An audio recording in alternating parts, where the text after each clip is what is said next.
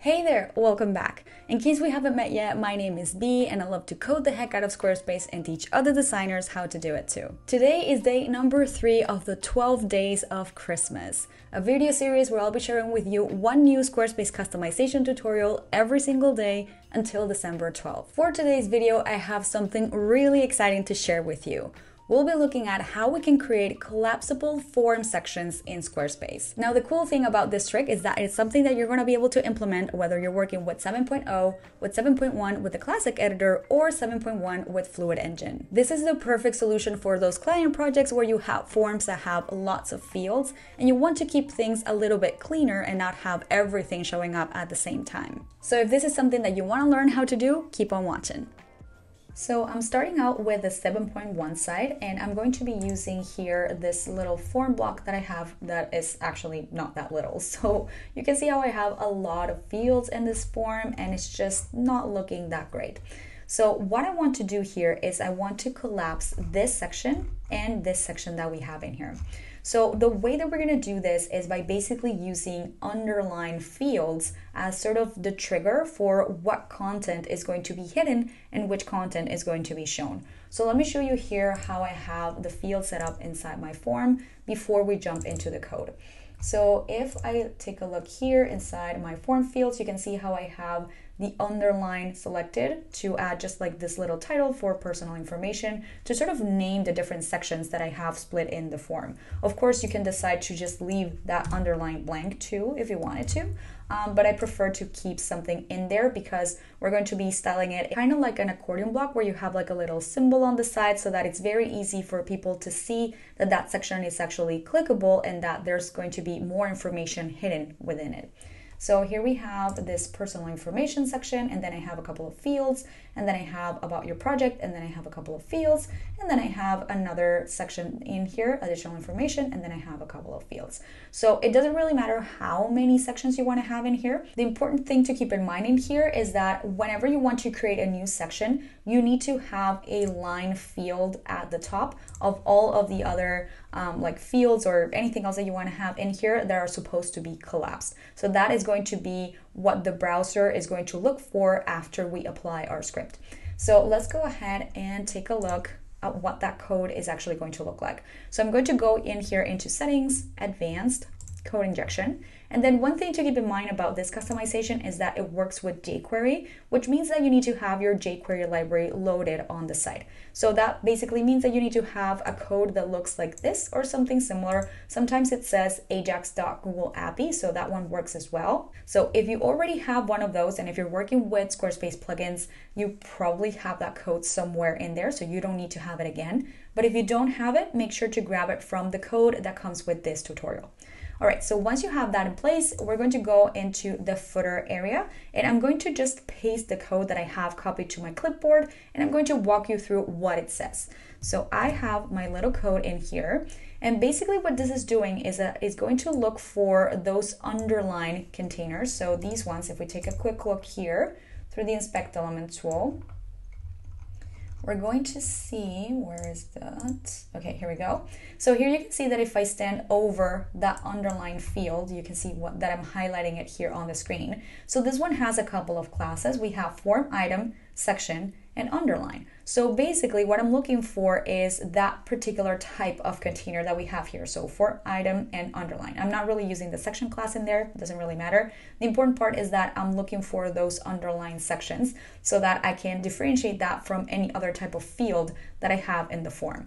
So I'm looking for any underline container or element that I have in there. And then once that element is clicked, what is going to happen is that from that container until the next underline container, everything is going to be sliding. So either to show or to hide. So here you can see that if that applies, so once I save this, what's going to happen is that everything that goes from this container that we have in here, everything else that is in between this underline and this underline is going to get collapsed. And then the same thing happens here. So between this one and this one is going to get collapsed. And then from this one onwards until it finds another underline, everything is going to get collapsed. But that event is only going to happen once we click on the underline. So let's go ahead and save this to see what's going to happen. So here you can see how everything looks exactly the same right now. But now if I send over this and click on it, you can see how all of a sudden, all of the fields that I have in between this underline and this underline disappear. So if I click it again and click it once more, you can see how it continues to hide and show, because that's what this slide toggle function does. It basically hides what is showing and shows what is hidden. So here you can see that again, if I click on about your project, everything else gets hidden, and then additional information, everything gets hidden. Now, of course, I don't want everything to show at first. I actually want to hide things, and then I click, I want to show things. So in order to make that happen, we're actually going to move on to CSS to be able to set things up in a way that everything that we want to have hidden is hidden from the get-go, and then on click, it gets shown. So let's go ahead and head over to our custom CSS window over here. And then what we need to do here is basically set a display none for everything that we have in between these underlines. So let's go ahead and take this step by step. I'm going to first look for the way that we're going to target those underlines and then select everything else that comes after it until the next one. So here, I'm going to go back into that container for the underline. I'm just going to start with the second one. It's going to happen, the same thing is going to happen for the first one and the third one. I'm just looking at the second one here. So I want to use that class of form item and underline because I know that these ones are specific for the underline field or line field. I keep saying underline, but it's the line field. So let's just go ahead and use those two classes. So I'm going to target form item underline. Now, what I want is to hide everything that we have in here that is not an underline. So here, because everything is sitting next to each other or underneath each other, all of these elements that we see in here are siblings, which means that in order to select siblings, we need to use a very specific selector.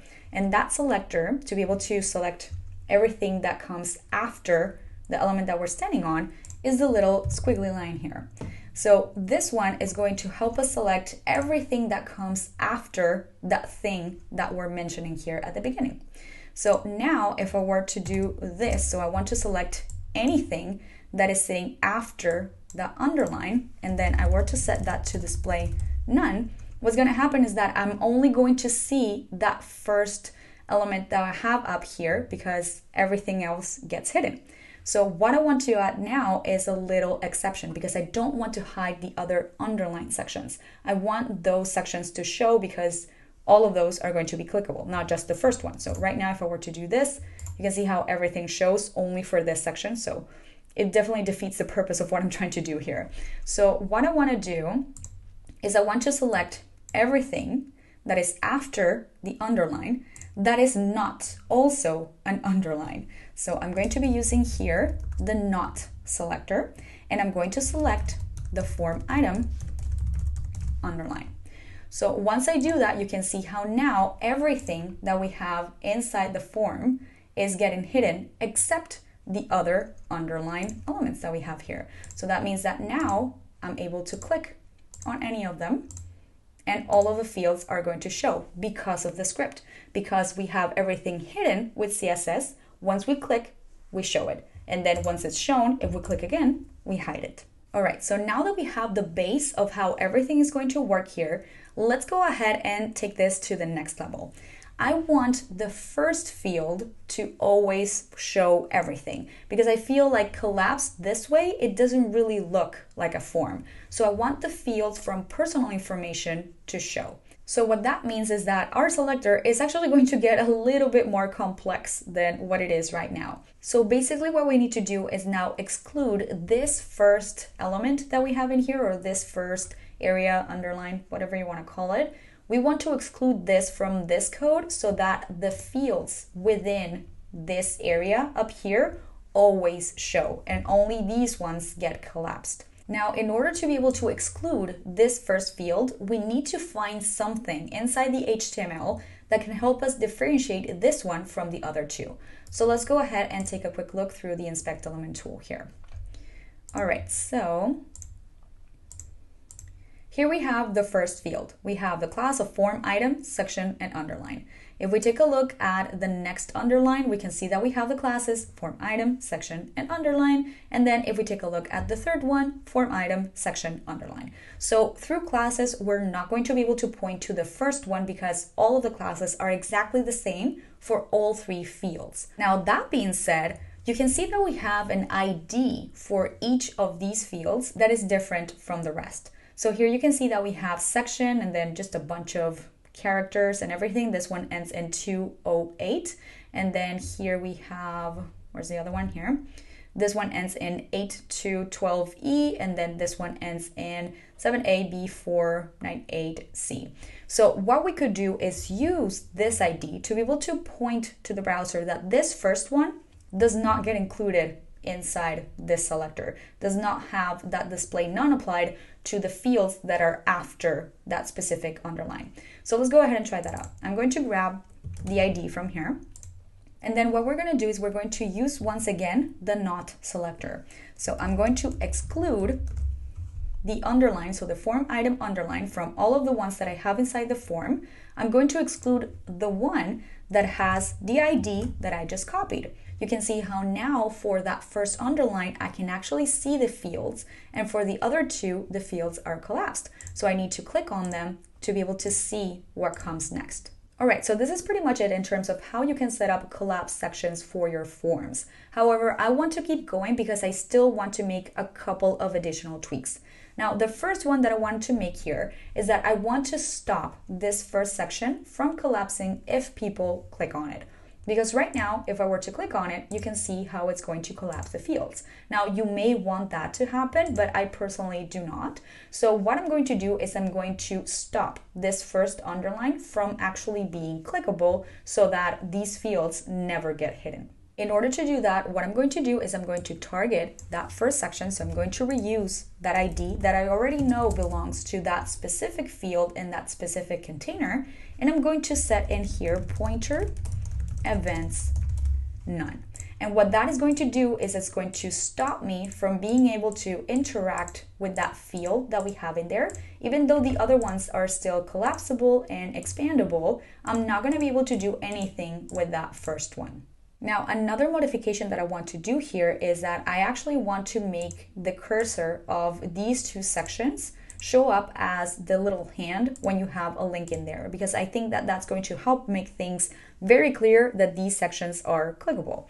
So I'm going to go ahead and target my underline sections. I'm going to grab this little selector that we have in here. And once again, because I don't want this first section to collapse, it doesn't really make sense to change the cursor on this one to make it look like it's clickable when it really isn't. So I'm going to go ahead and include that exception once more. So I'm going to select the underlines that I have inside the form that are not this particular one. And then I'm going to set the cursor to pointer. And so once I do that, you can see that if I go over either of these two sections down here, my cursor changes to the little hand.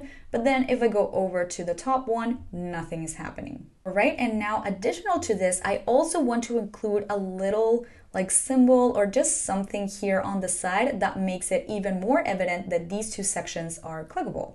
So I'm going to go ahead and inspect these sections here. And basically what I want to do is I want to add a pseudo element. So with the pseudo element, I'm going to be creating that little symbol or background image, whatever it is, that I'm going to place on this side of the container.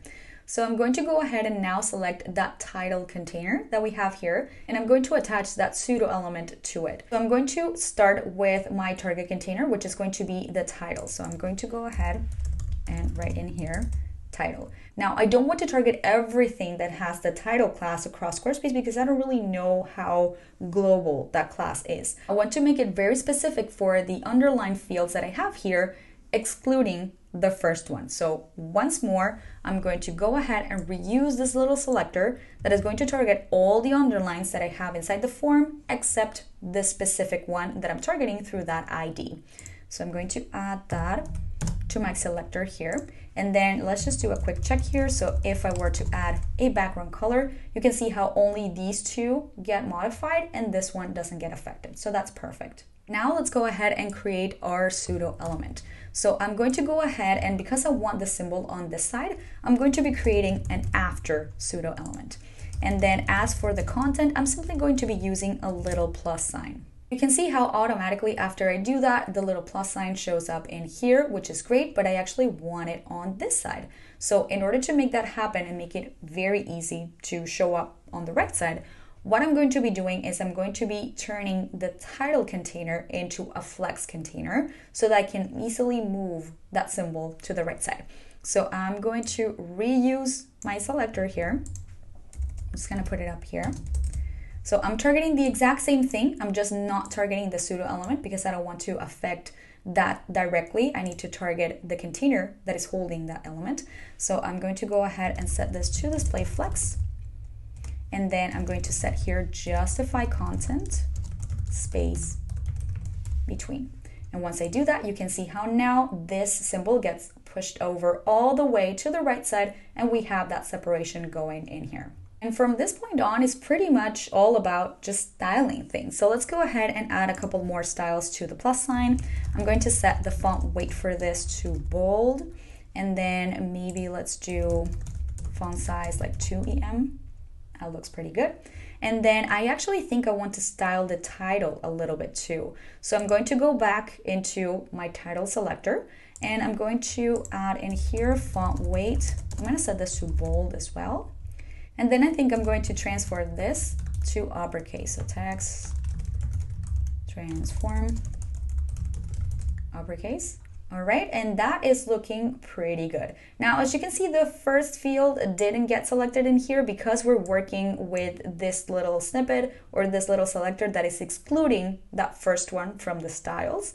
So what we could do here is either target that specific underline and then restyle it, or we can move things out of this container. So for example, the font weight and the text transform, we can go ahead and move them out from this selector and put them in a different one that doesn't include the exception of the first field. I actually think it's going to be easier to just duplicate the style. So I'm just going to go ahead and select here. Actually, we already have it here. We have the ID, but we need to target the title container instead to be able to apply the style. So let's do font weight, bold, and then what's the other thing? Text transform. Text transform, uppercase, like so. And now everything looks the same except that this one doesn't have the little plus sign because, again, in my situation, it doesn't make sense to have it in here because I don't want these fields to be collapsible or expandable or anything. I just want them to show at all times. And now, in case you're wondering, yes, you can absolutely apply this same style to forms that are inside light boxes. However, the code for the script is slightly different, so make sure to check out the code that comes with this tutorial on the blog. And there you have it. That's how you can create collapsible sections inside forms in Squarespace. I really hope that you found this tutorial helpful. I hope you liked it. If you did, make sure to give this video a big thumbs up. Subscribe to the channel so that you don't miss out on the rest of this series, and I will see you tomorrow.